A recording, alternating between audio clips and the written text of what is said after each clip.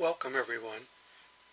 In this video podcast or tutorial, I'm going to explain how to upload pictures and or video files from your camera or card reader using Photoshop Elements Organizer. We will be using, or at least the screens will be showing you, version 10 of the program. However, the process and the screens look very similar in earlier versions.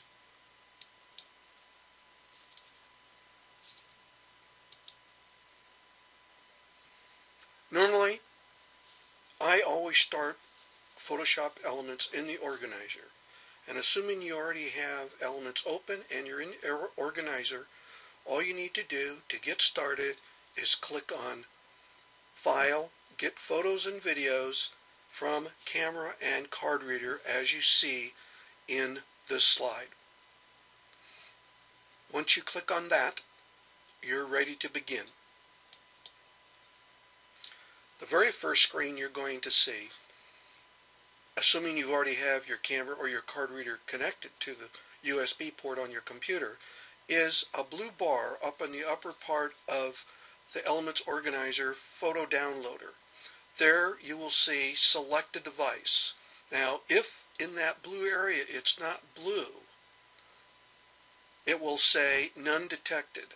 That means you haven't properly connected your camera or turned it on, or there might be another button you need to push on your camera to instigate the interconnection between it and the computer. A card reader generally will pop up there and will be given a particular drive letter that is unique to your computer setup. Once you've got the blue bar there, you're ready to proceed. Click on the downward arrow and the next screen that you're going to see will pop up. Generally speaking, again, up in that same area, you will see the blue highlighted, and your camera or card reader most likely is going to be highlighted already in blue, or at least the top selection. You're going to click there,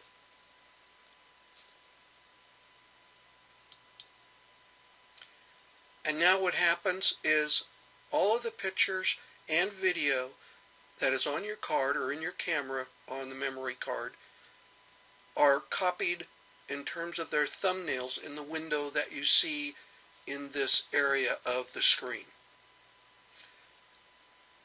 Now, what I have done here, and it's not really part of what we're going to be doing, but there is an icon where it says Show, and there's a button to the left that's the icon for pictures. The button just to the right of it with the red circle is the icon for videos. Now, if you're taking both videos and pictures or single still images on your camera, then you will have your videos and your pictures will be intermingled in this larger area where the thumbnails are shown. However, if for some reason you wanted to only upload the pictures at this time, you could click on that film strip where the red circle is, and now all of the video files are hidden. And then when you proceed to the next steps, only those files that are individual pictures will be uploaded. The other thing that you want to be concerned about on this screen is over here on the right hand side.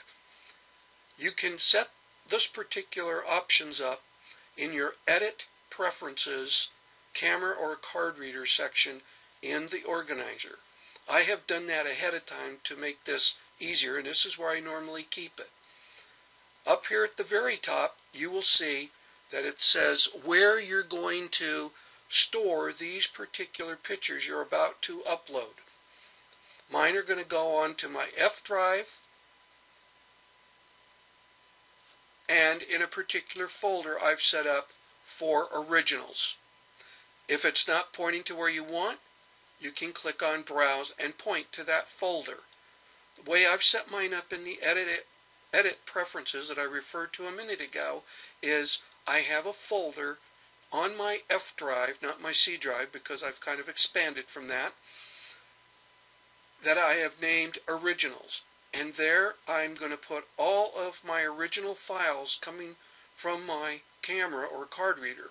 And each time they're uploaded, they're going to be put into a subfolder underneath that Photos Originals that is by shot date. And you can see that in that next line down, create subfolder by shot date. And if you wanted to, you could rename each one of the files being uploaded. Like if you had taken 20 pictures at a soccer game, it could be called, you could tell it to be called soccer, and then each one of your pictures would be numerically sequenced after the word soccer, like soccer 1, soccer 2, soccer 3. I generally don't do that. Also, where it says advanced options, I do nothing. I do not automatically fix red eyes. I'd rather do that in the photo editing part of Photoshop Elements if they need it. I don't automatically suggest photo stacks, and I don't make a custom group for the pictures I'm uploading at the time. However, you can if you want to. That's just how I choose to work. Also, one of the very important things I think is right down below there in that white area. It says, after copying, do not delete originals. That to me is very important.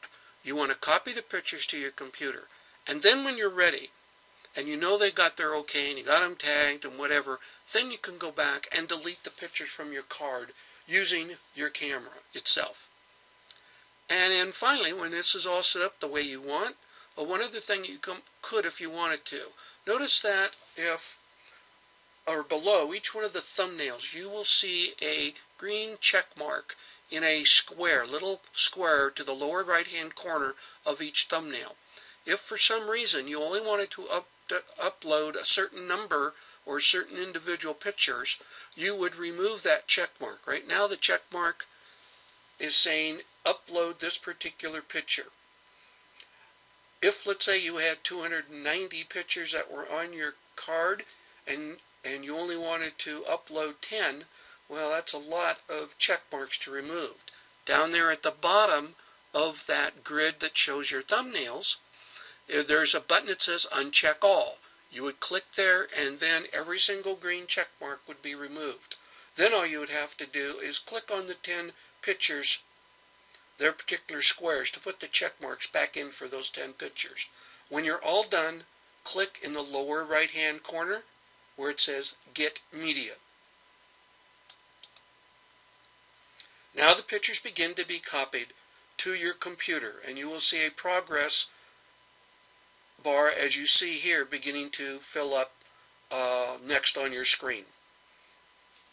When all of the pictures have been copied to your computer, you will get a message that says basically the files have been successfully copied from your device, and now they're ready to be put or imported into your organizer. And you would answer yes here, because that's what we want to do. We want to copy the pictures to our computer, and then we want their thumbnails to be included in our catalog.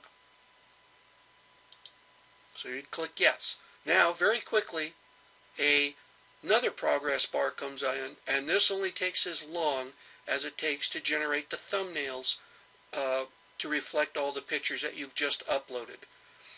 It generally goes much faster than actually copying the pictures themselves to the computer.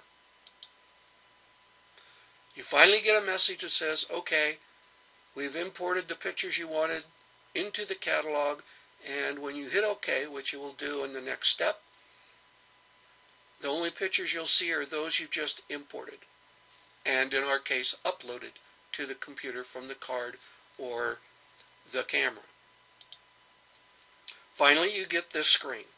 Those are the pictures that you see there that during this demonstration were uploaded to the computer and into the organizer. They're all there, ready to be tagged with a category or a subcategory or a tag. They're all collected in one spot.